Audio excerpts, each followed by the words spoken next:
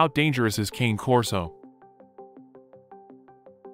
Canes were bred to protect their owners with a fearless resolve only matched by their loyalty and deep bonds with their humans.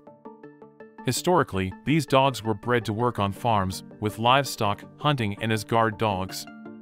They are protective and territorial, which is great in a guard dog. Cane Corsos are large, muscular dogs, and their size can be intimidating to some people. Males can weigh between 100 to 110 pounds, and females can weigh anywhere from 88 to 99 pounds. These dogs are highly perceptive and sensitive, constantly assessing every situation to determine their reaction. The breed is wary of strangers.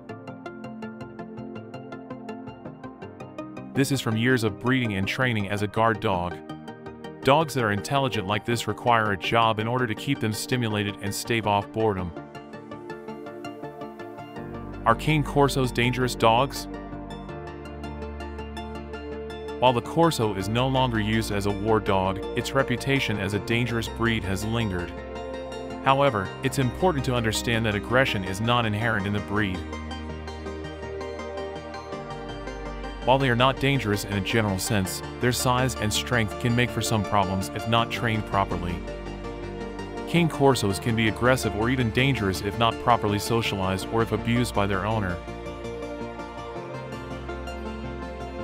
Without the proper training and socialization, a Corso may become aggressive towards people or other animals. Although all dogs can become this way regardless of breed, this dog has the mass/size to do serious damage. Corsi requires obedience training and special care to lessen this tendency.